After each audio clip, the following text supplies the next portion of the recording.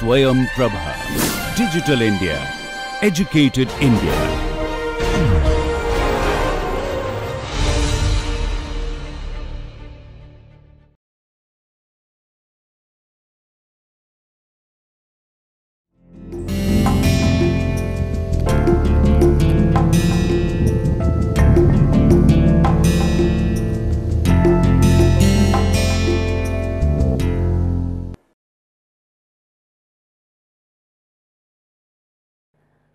Hello dear learners, I am Dr. Himani Singh, working as an assistant professor with Institute of Business Management, GLA University, Mathura.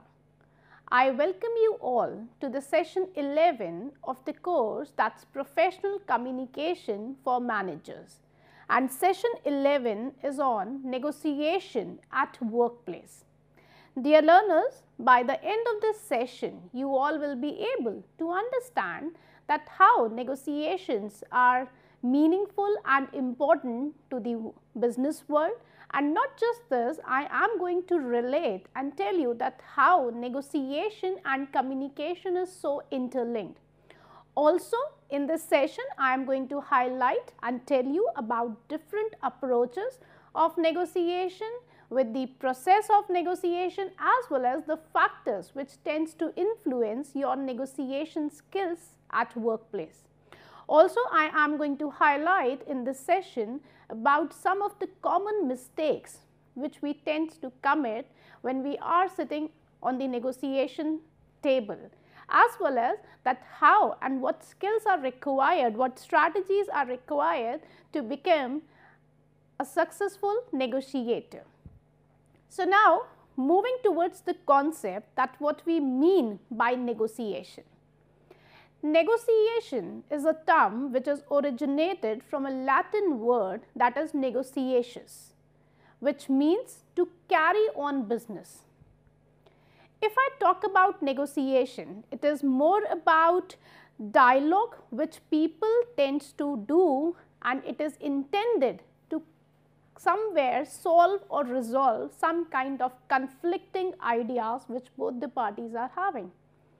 Now, if I talk about negotiation, negotiation is not a new thing. In fact, you people can relate negotiation with your daily life. Every other day, every other minute in a day, you are negotiating. Sometimes you are negotiating with your mother over some different cuisine, or else you are negotiating with your teacher over the marks, or else at workplace you are negotiating your salary with the employer. So, what's that? Somewhere or the other, both the parties, they are having some common or some conflicting interest, for which you are somewhere trying to come on a common consensus. So, yes, we can say that negotiation occurs everywhere, whether it is about business or non-profit business organizations, or else legal proceedings, or in our personal lives as well. Now, if I talk about the formal definition of negotiation, yes, it is a process in which two or more individuals or groups who have some common as well as conflicting interest. Now, that's the important part of this definition, that's common and conflicting goals. Yes, you are somewhere together because you might be having something in common, but at the same time you need to negotiate, you need to come on a common consensus over some conflicting goals which you and the other party is sharing. So, yes, negotiation is a process wherein you state, you discuss, you propose your goals in front of the other party, and similar thing happens from the other side, and both the parties together they try to come on a common consensus wherein both the parties should be happy or should be able to resolve that conflict. Yes, when we talk about negotiation, it is more of a face-to-face decision making process. What you are doing in the negotiation? Yes, of course, you are taking certain decisions certain important decisions which are trying to resolve the conflict between you and the other party. So, that is what is a negotiation is all about. Now, I just want to highlight some of the basic characteristics of negotiation at workplace. Negotiation is a form of interpersonal communication. I hope you are going to agree with me. Remember, in the last session, we highlighted about the interpersonal communication. When you tends to transfer your ideas, your thoughts, your feelings to the other person, and yes, similarly, the cycle is moving on. That person is going to give you feedback on that, and that's how communication, interpersonal communication takes place. So, what is negotiation? Negotiation is also a form of interpersonal communication wherein you as a negotiator, you are trying to put your points, thoughts across the other person, and the other person at the same time is trying his or her best to put his or her thoughts in front of you. So, that is what is an interpersonal skill or interpersonal communication. In fact, you will be glad to know this, that when we talk about negotiation, a negotiator needs to have brilliant interpersonal communication skills. The more good interpersonal skills he is having, he can judge people, he can know people, he can understand other people as well as himself. So, that is again very much required when we talk about negotiation. And not just this, in fact, you will be finding that there is a direct relationship between effective communication and effective negotiation. What do you mean by effective communication? Effective communication is when you are able to transfer your ideas, your thoughts to the other person in the similar manner in which you wanted to transfer, and then you are getting the feedback. So, that is more about effective communication. So, what is happening in negotiation? It is happening the same, that you are going to have a sender as negotiator A, and he is going to transfer his thoughts to the negotiator B, that is the receiver, and similarly negotiator B is going to transfer to negotiator A. And the more effective communication skills you have, now communication skills talks about everything. It is more about having good interpersonal skills, persuasive skills, convincing ability, speaking skills, writing skills, everything. And trust me, if you are an effective communicator, you are also an effective negotiator, because you know that at what time, with what level, with what extent you need to put across which thought of yours. Not just this, in fact, when we talk about negotiation, non-verbal communication plays a significant role, or you can say that a negotiator, a brilliant negotiator can analyze the direction of negotiation just by observing the non-verbal clues of the other party people. For example, you are going for a negotiation and you, with a good smile on your face, you offered a handshake to the other party people who are also for the negotiation. But the other party people, they are not just giving a firm handshake, they are having a closed body language, or they are not having a small smile on their face. What is indicated by all this? That somewhere or the other, they do not want to negotiate in the positive terms with us. So, during the negotiation process, as a negotiator, you should keep a track of non-verbal clues. And trust me, those non-verbal clues are going to tell you, are going to indicate you that what kind of negotiation or what approach the other side people wants to adopt or are adopting. So, you need to be very, very sensitive to all the non-verbal clues which you are getting from the other negotiating party. Also, when we talk about negotiation, it is dependent on the relative power relationship between the parties involved. It is believed that the party, the negotiation party which is more powerful or which seems to be more powerful, the negotiation tends to move in their direction. In the later part of the session, I am going to explain you the factors, and therein I will be explaining and elaborating this point in more detail. Moving forward, I am going to highlight that what are the preconditions of negotiation. That when I am saying that yes, I am going for a negotiation, so how it can be confirmed that it is a negotiation. So, the very first condition which you are going to find is that every negotiation, whether small, big or whatsoever, it is going to have at least two parties or it can be more. There is some common or conflicting goals of two or more parties. Not just this, in fact, you need to have a perceived conflict. Now, why this term perceived conflict? Perceived conflict is that conflict can be real or it can be just my own perception about the conflict, but something needs to be there if you are going for negotiation. Something needs to be there means that you should perceive that yes, there is some conflict of interest for which I need to go and convince the other party. If there is no conflict of interest, then for what you will be going to negotiate on? For which thing you will be coming on consensus? So, one thing is that you need to have two or more parties involved. Second thing is that somewhere you need to perceive some kind of conflict. Not just the perception of conflict, but that you need to have some kind of interdependency.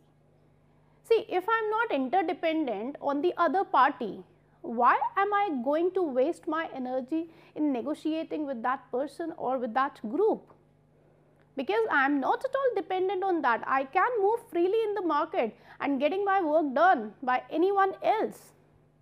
So, why I am going into negotiation? So, yes, the more interdependency is going to be there, the more you will be talking about going for negotiation.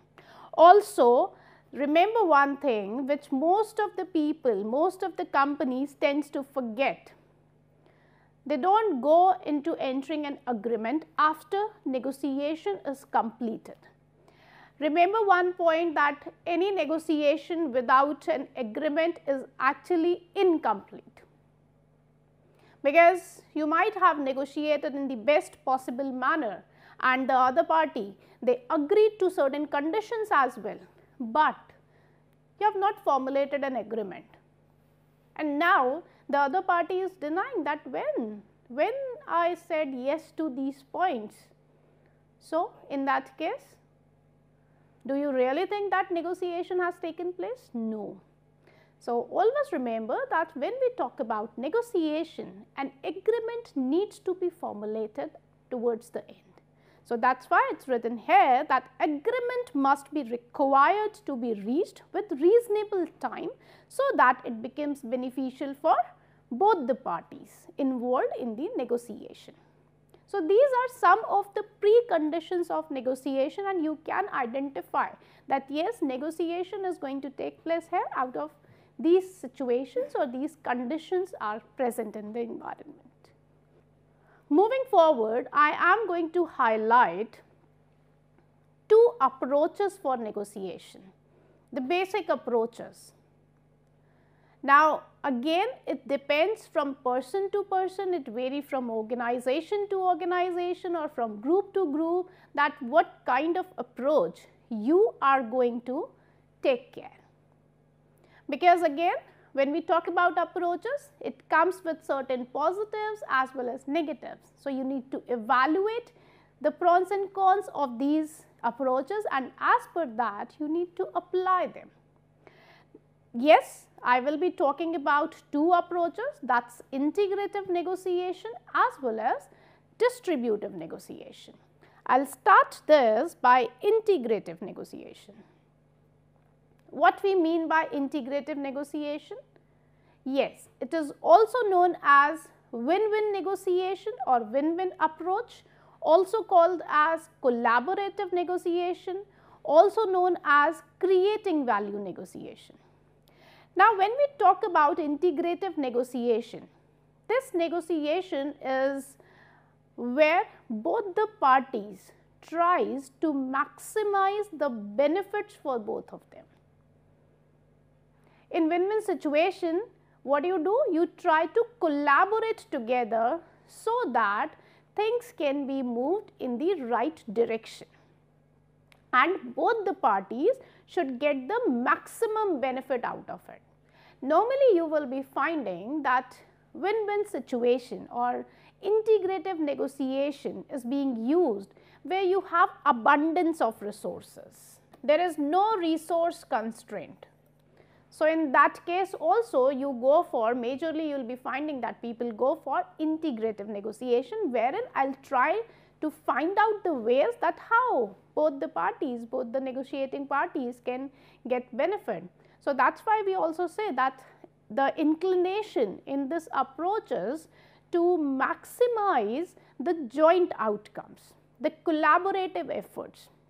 We try to create value by maximizing the joint outcomes. So, this is what is integrative approach for the negotiation. Herein I am not going to only think about my benefit, my company's benefit. I am also going to think about that yes, with my benefit, what can the other person get as beneficial thing out of this negotiation. So, cooperation, sharing information, mutual problem solving are some of the tactics, are some of the strategies wherein we go for integrative negotiation, because the idea here is, or the approach here is positive. Before going on to the example, I will first try to tell you that what we mean by distributive negotiation. Contrary to integrative negotiation, distributive negotiation is known as win-lose approach. It is also sometimes known as zero-sum approach, also known as competitive approach. And here when I say competitive, it is more of the negative competition I am talking about. It is also known as claiming value approach. Now, why I am using all these words, I will explain you. Distributive negotiation known as win-lose approach. So, here the idea behind this negotiation is that one party, they always want to win and they will make sure that the other party should lose. Mark my words, I am saying that I will try my best to make myself win, and at the same time I am going to focus upon making the other party lose. So, that is my strategy. Now, when I use this strategy, of course, that is more about negative competition, wherein I am trying to demean the other party, or I am trying that the other party should not win at any cost. So, that is why I said claiming value. I am claiming my value, I am not creating value. I am trying to claim my value and get the maximum size of the pie towards my side. And I just want that the other party should get the least size of that pie.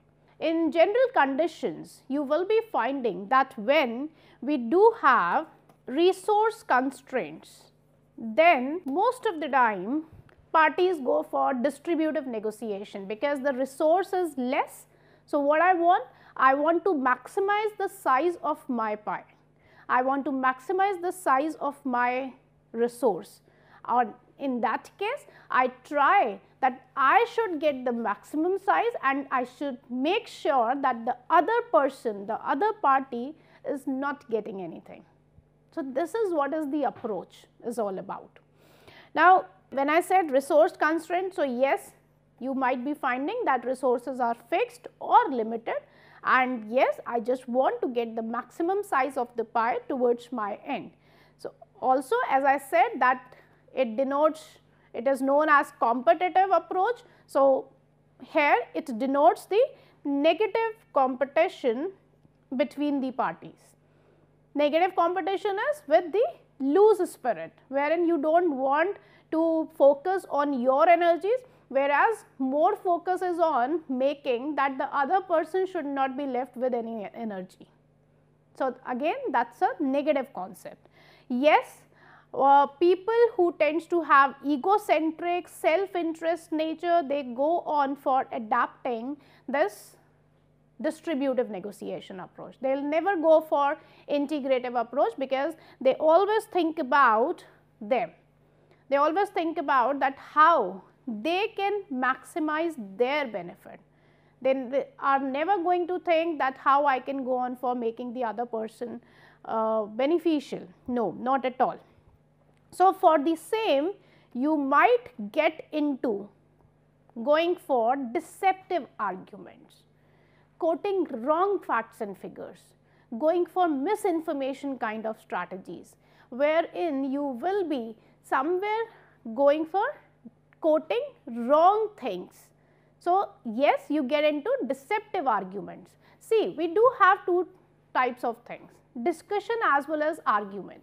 Now, when we say integrative approach, therein you will be going for healthy discussion. And when I say healthy discussion, both the parties, they will sit together, they will brainstorm, they will try to maximize the gains, they will try to find out the options for the other party also. Whereas, when I talk about the argument, you just believe that yes, I am correct, rest all are not correct. And when I want to defend this that I am correct, I will be going for deceptive arguments. So, that is why we do call it as win-lose approach. Now, when I talk about distributive approach and integrative approach, somewhere I can explain you this with an example of an orange.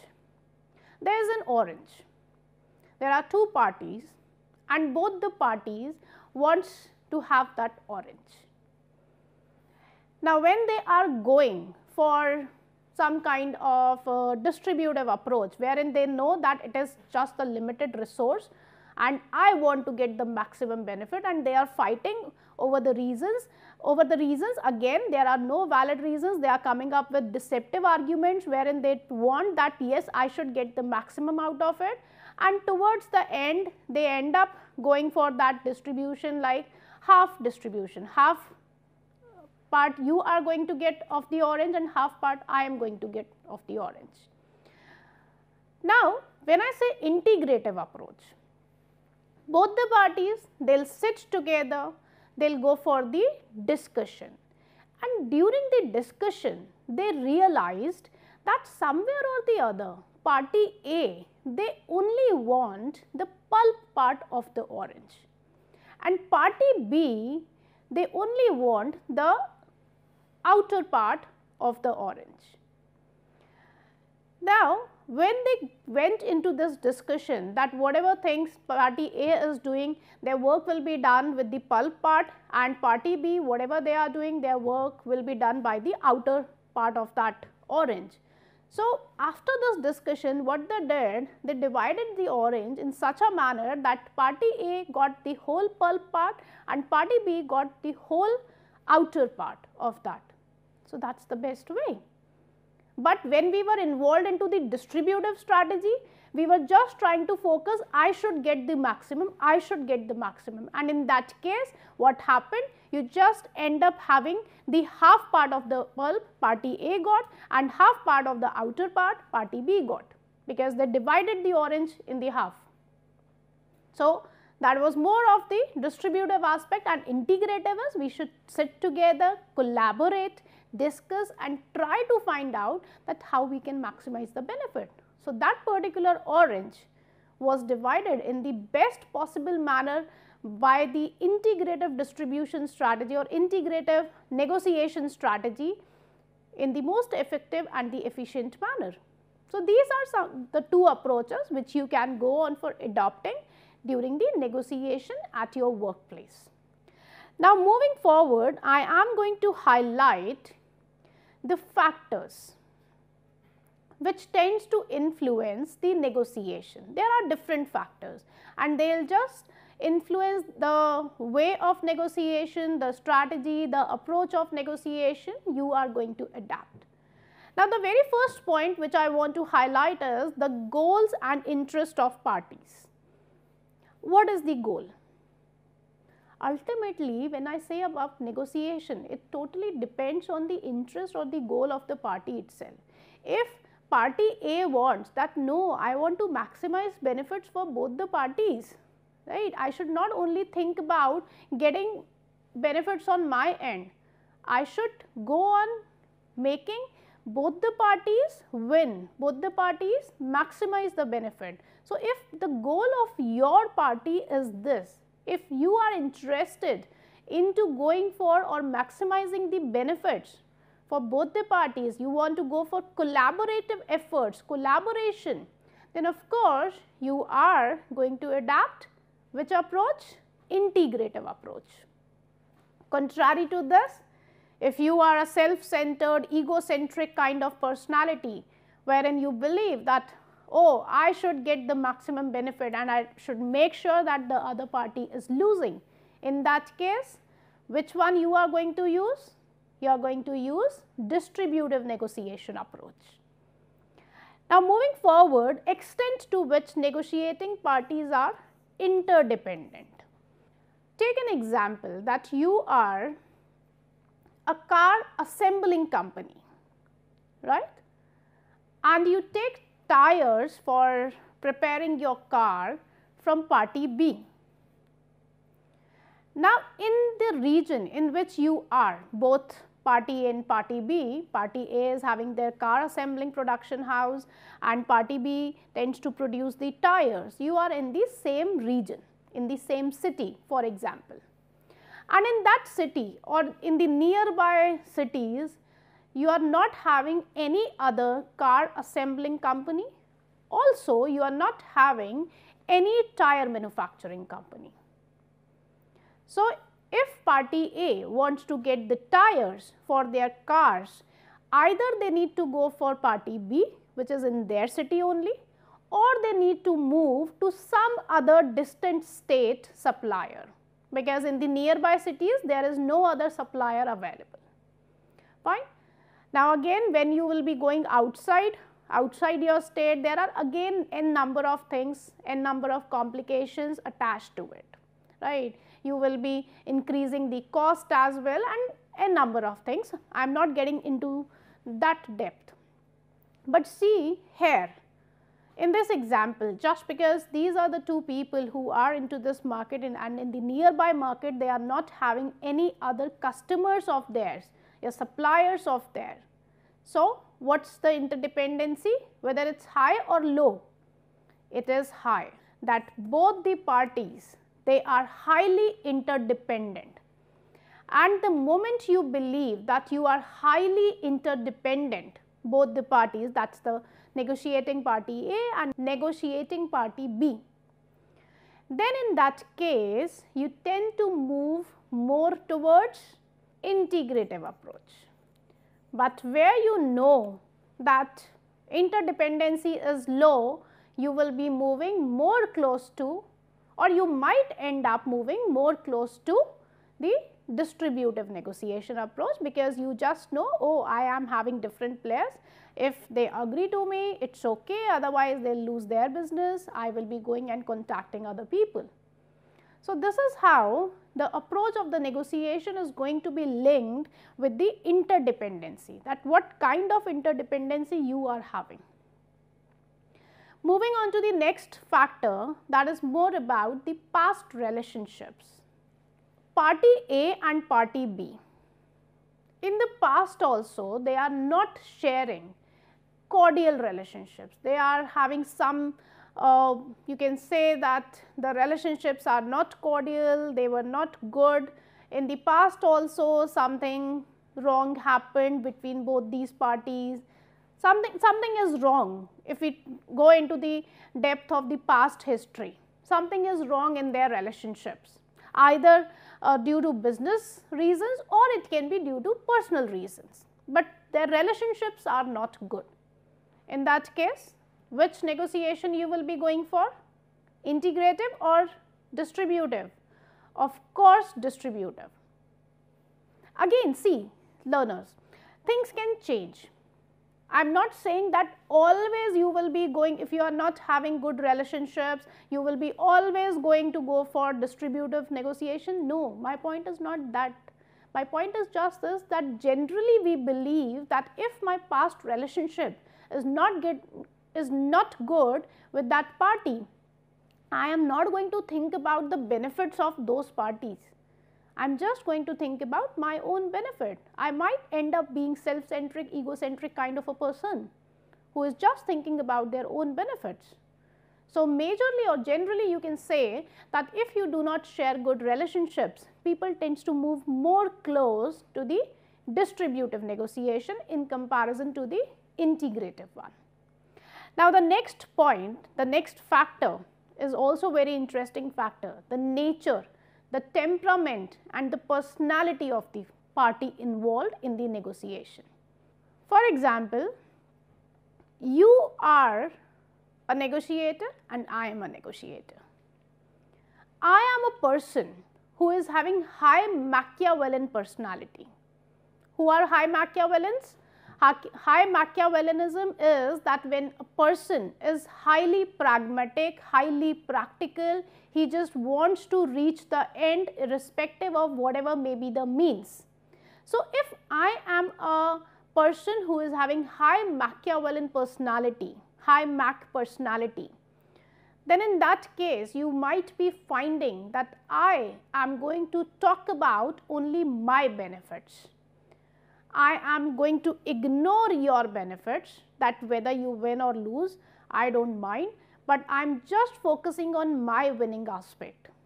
So, that is more close to the distributive negotiation approach, right. So, it is again dependent on the personality of the person, that what kind of a person you are. You are a self-centered person, egocentric person, high Machiavellian person, of course, you will be moving more closer to the distributive one. But if you are more helpful kind of person, your personality is that you want an equality. So, if you are that kind of personality, positive traits you are having, you will be moving more towards the integrative kind of approach. Not just this, in fact, the place of negotiation, you might be wondering how the place of negotiation can decide that what kind of negotiation you are going into or what kind of pace is going to be set during the negotiation. Yes, place also plays an important role. For example, if you are going to call the other negotiating party in your office for the negotiation. So, where you are in your comfort zone, and the moment we are in our comfort zone, we feel more confident, and that confidence is again certain times becomes overconfidence also, and you end up with some kind of negative things because you believe, oh, I am from this place, I can access everything. So, that tends to depend.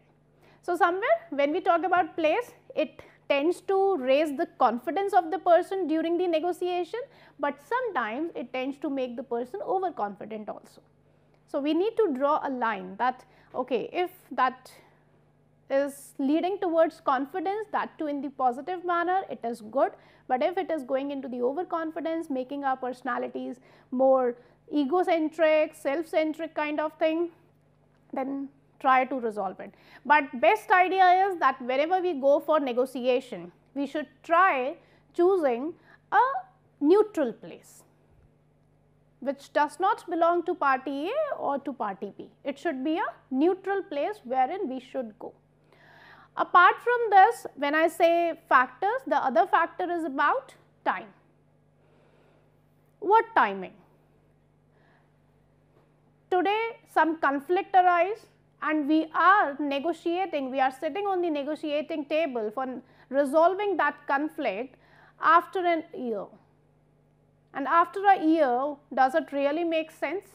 So, make sure that whenever we talk about negotiation, right, it should be timely sorted, it should be done timely. Otherwise, there is no point, going for negotiation. Not just this timing, the time also reflects the other aspect. that whenever you are going for negotiation, take ample time. It should not be that you are going for negotiation and just you have only 30 minutes marked for that. Beyond 30 minutes you cannot move. Many a times it happens that some discussion tends to be a bit longer one, and with those timelines you are not able to finish it up, and then you need to rush to some other meeting. Don't go on for that. Don't plan your meetings just after negotiations. That is also again an important aspect. So, you need to look for the timing, that yes, there should be ample amount of time so that you can discuss the things thoroughly. It should not be that you are just meeting for 15 minutes and you want to wind up in another 15 minutes. No, take ample amount of time. So, timing has its two dimensions which tends to set the pace of negotiation. Also, there are some of the subjective factors. Subjective factors like fear. Now, if I am going for negotiation with some other party, and what the other party is doing, the other party is trying to make that negotiation environment somewhere more fearful for me by bringing some influential or some kind of people who are into all unlawful activities. So, what that party is trying to do? That party is trying to create a pressure on me out of fear that, oh, other party, they are having very strong links, they are very influential people, I should go according to them, I should not put my points across. That is also one point which tends to decide the pace and the approach of your negotiation. That fear which is being created by the other party through their connections, through their informal ways, through their body language, it can be anything, it can be anything. Not just this, in fact, another subjective factor is more about mutual obligation. For example, in past, the other party, the other negotiating party did some favor to you. Now it is payback time. You might want to go for win-lose approach, but you cannot, because now it is payback time. Because once they did good for you, now you need to do good for them. So, that is what is a payback time. Also, many a times negotiation approach is being set by the future considerations. If I see a good future by going or getting into win-lose approach on my end, I want to lose this time because I can see good future considerations, I can see good future plans. So, might be possible I myself am trying to make myself lose.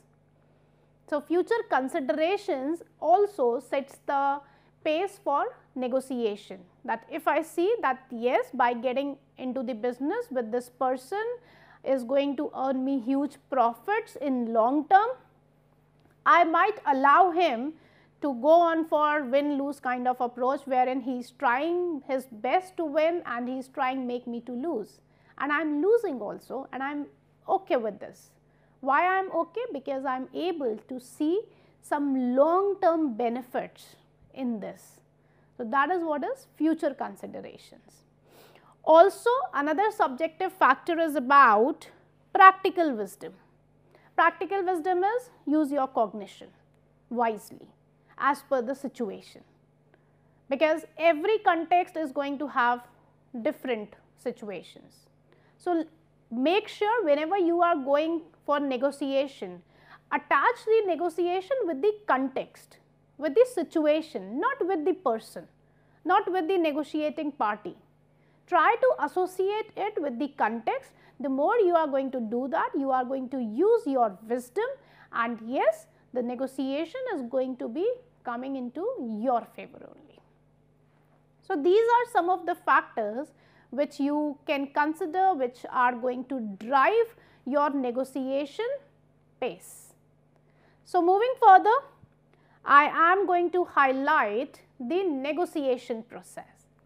Yes, it is a systematic process, stage wise process you should proceed upon. It is not a process that tends to take place in haphazard manner. It is a stage wise, step wise, predetermined process which you should follow upon. Now, when I say the stages, there are 4 different stages. That is the preparation stage, opening phase, negotiating phase, as well as the closing phase. First, I am going to explain you that what we mean by preparation phase. In fact, preparation phase is a phase wherein you are not going for the negotiating directly with the person. This is a phase wherein you are preparing the things, you are preparing the documents, you are preparing the material, so that when you are going for the negotiation, you are having full information. Now, when we talk about preparation phase, it is having certain sub stages. If I start with the very first sub stage is majorly, when we talk in terms of preparation, is about gathering information.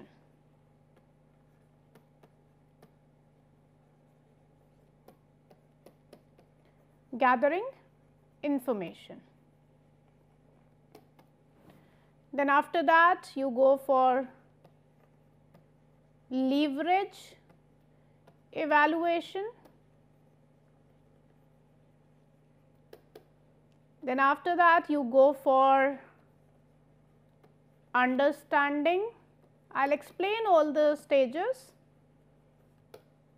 Then after this you go on for rapport building.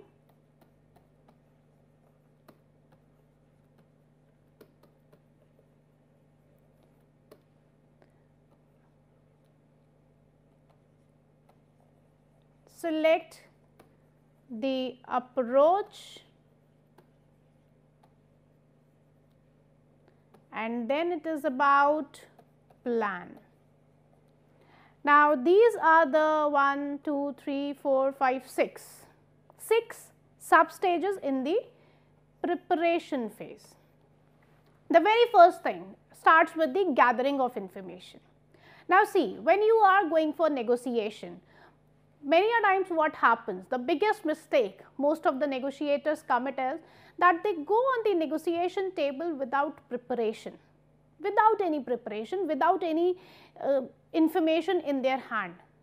And when you are into this situation, you are not going to put your points strongly.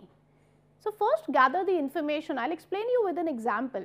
For example, you are going to negotiate over the prices of a product, with your suppliers, some raw material, prices of some raw material with your suppliers. Fine. Now, you do not have any idea that what other suppliers in the market they are providing, what are the prices they are offering, what are the concessions they are offering. So, in that case, you might not be coming up with the strong BATNA for yourself. Right. So, in that case, always remember that you need to gather information about that negotiating issue. You should know each and every piece of information linked with that. Otherwise, you will not be able to put your points across. Once you have gathered the information, after that in the preparation stage, you need to go for leverage evaluation. Now, for sure, when you are going for negotiation, there are going to be certain points on which you will be holding leverage. There are going to be certain points for which the other party is holding leverage. Understand those leverage points. Try to maximize your advantages. Try to maximize the points by which you can hold the upper hand over the other party. Also understand his leverage point. Because if you are only going to talk about your strengths and not focusing on the other party's strengths, then might be you are not on the right track. Why? Because you know your strength, but you do not know that where the other party is good enough. And might be possible, what were your strengths, the other party's strengths are more than you. Then what you will be doing with your strengths? They are just not good enough to get you that deal cracked. So, for that you should always go on for evaluating the leverage, that what advantageous position you are holding and what advantageous position the other party is holding, because after doing that you can bring more advantageous points towards your end when you know your points. Then after that, try to understand, try to know that who is going to come for negotiation from the other party. Try if you can. See, I am not saying that it is possible in all the negotiating situations, but if you can know, if you can try that who is going to be the negotiator from the other party, because it is going to help you in understanding that what kind of plan, what kind of approach this other party might adopt. So, try to know, and once you know, once you got to know, then try to build rapport with them.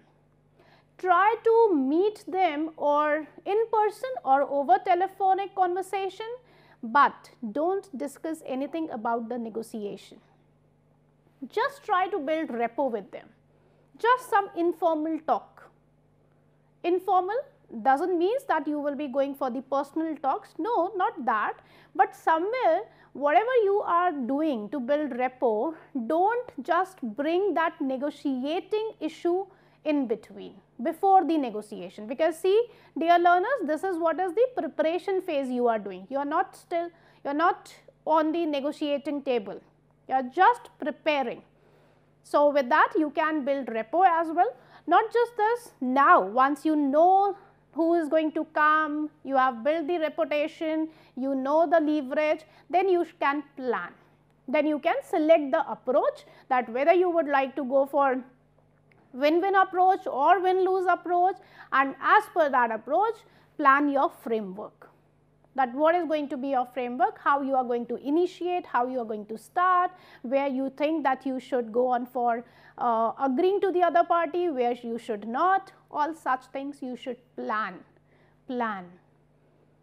Don't just come and sit in front of the negotiating party and tell him, okay, give me 5 minutes to think whether I can do it or not, and then you are checking your sources. No, prepare, plan before going for the negotiating table, that on what points you can agree and on what points you cannot. Before going, during the planning stage, ask questions to yourself as if you are from the other party. That is going to help you out. Now, once you have done with the preparation stage, then you need to go on for the opening phase, wherein both the parties, they will meet, they will start the conversation. Now, in the opening phase, it is always required that both the parties should try to create a conducive environment, a positive environment with positive gestures, positive non-verbal clues, verbal clues, and so on. Once the opening phase is started, both the parties, they are coming across with their points. Now, it is again upon you how you are going. You are going that all the points first party A will tell and then party B will move, or you will be coming up with one by one points. That pace you need to set up in the opening phase. Now comes the negotiating phase, which is the again most important phase, wherein you are going to negotiate, you are going to discuss, so that you can come on the common consensus. Fine, you are coming on to an agreement. Last stage is about closing phase, wherein negotiation has been done, but what you need to do is you need to prepare the agreement, which is more important, and that agreement needs to be signed by both the parties for the follow-up actions and all. So, this is what is the negotiating process is all about. Now, moving further, I am just going to highlight that what common mistakes you tend to commit as a negotiator. What you tend to do is you tend to enter the negotiation room with a preset mindset. Don't do this. Go with open-mindedness, look for the points and then go on for evaluating things. You should always know that who has the final authority for that negotiation. Unnecessarily you are going into the discussion, you cannot say yes or no, and then you are again cross checking it with your head office people. No. You should know that who has the final authority, and you should, when you don't know, not knowing what power they have and how to use it, that is, you have not done the leverage evaluation part, always do it. Starting negotiations with only a general and final goal, no, no. Be specific, concise as well as specific with your goals, that what you want, be clear with it. Don't go on for just beating around the bush, no. Losing control over unimportant factors. If some factor or deal is unimportant, don't lose your control. Just be calm, be composed. And yes, failing to let the other side make the first offer. Try that the other side should first make the offer. Try to do this. Don't just go on for coming up with your ideas initially. Just wait calmly, listen what other person wants, other party wants, and then you hit the ground. Also, ignoring the time and location as negotiating factors is again a major problem. Many a times people, the negotiating parties, they tend to arrange their negotiations in some crowded places. No, not a good idea. Now, when you are surrounded by so many people, first thing is you are not able to negotiate properly. You might not be able to hear or listen what the other person is saying, and at the same time your company details might be leaked if you are meeting at some crowded places. So, you need to think about it. Not knowing when to start and when to close is again a big no. You should be very clear with your communication, with your other skills, that how and what level you should speak. Now, these are some of the critical mistakes. You should go on for avoiding these mistakes. Apart from this, I am just going to talk about some of the more predictable reasons that why negotiation fails. There are certain syndromes. If I talk about the first one, that's the one-track syndrome. Now, one-track syndrome is basically one negotiator, he or she is going to come up with all the points in the logical sequence, and they believe that whatever they are doing is actually correct, and they will not allow the other party to speak. This is also not good. You are thinking that yes, you are doing it in a logical sequence, the other party cannot. So, that is not a right idea. Also, the win-lose syndrome is there among the parties. How win-lose syndrome? Now, when we talk win-lose syndrome, it is very clear in your mind that I am going for negotiation, and this negotiation is a contest, is a debate, and I want to win at any cost. If you are entering the negotiation room with such attitude, sorry, that is a big failure for negotiation. Apart from this, there is another, that is the random walk syndrome. Random walk, what you are doing? Somewhere you are jumping here, somewhere you are jumping there. So, random walk syndrome is that the negotiators, they are not coming up with the conclusions on a point. First, they are on point A, without reaching on to the conclusion, they are jumping on to point B. There also they are not coming up with any conclusion, they are jumping again on to point A or to point C. Random walk. There is no synchronization, there is no planning that how we need to proceed, and that is why they end up coming up with no solutions after the negotiation. Apart from this, the fourth is conflict avoidance syndrome. See, when I started that what we mean by negotiation, somewhere or the other we do have common as well as conflicting ideas. So, conflict is there. There is conflict of interest. When I say that I want to go for negotiation, of course, there is a conflict of interest. Just because of that reason only, I want to go into negotiation, right? Now, what I am doing is, I am avoiding the conflict. During the negotiation, I am trying to come and to talk more about those topics, those issues on which both the parties are comfortable.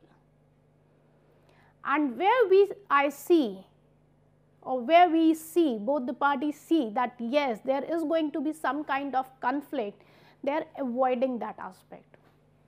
What is the point then for negotiation if you are not discussing your conflicts? need to discuss that, you are there to discuss that, but what you are doing, you are just avoiding it.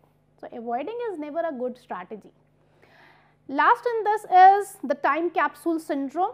The time capsule syndrome is basically when one party, they are very honest about the negotiation, they are very clear, they are very serious about the negotiation, they really want to sort the things out, resolve the things out, but the other party, they are taking it okay, they are taking it very casually, they are not seeing the importance of the issues to be discussed.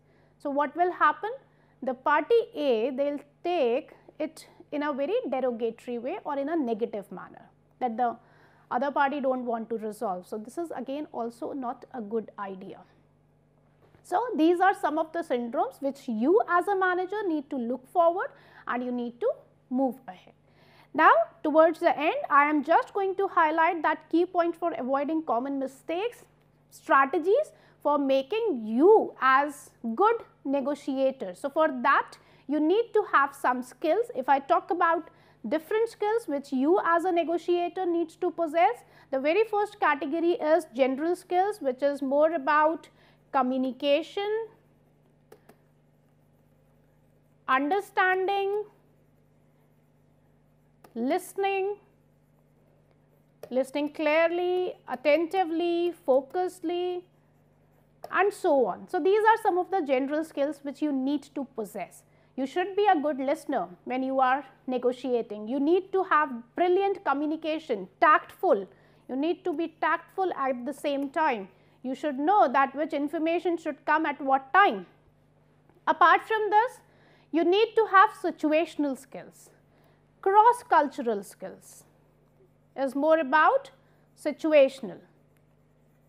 You should know that art of reframing, so that you can try to make the other person convince as per your points.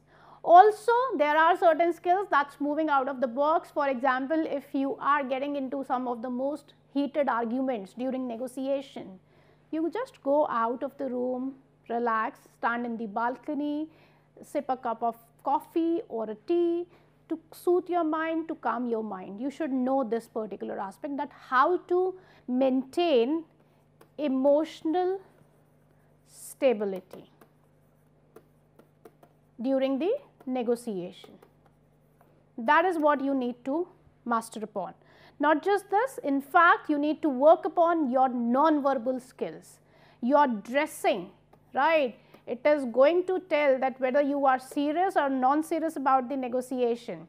Not only the dressing, your physical appearance, not only that, apart from that, your gestures, your expressions, your eye contact, your paralanguage, the kind of space which you share with the other person, that is going to impact the non-verbal skills. So, it is again a big aspect to be taken care of, where you need to have all the non-verbal skills which are really required for the negotiation.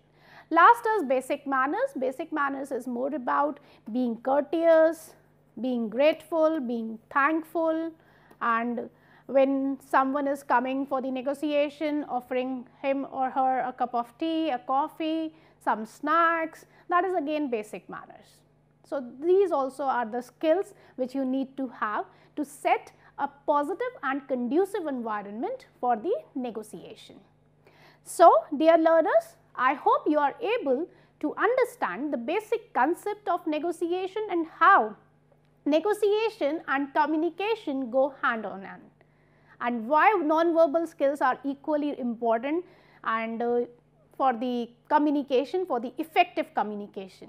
Also, in this session, I discussed about the approaches of negotiation, the process, as well as what are the common mistakes which we as managers tend to commit when going for a negotiation.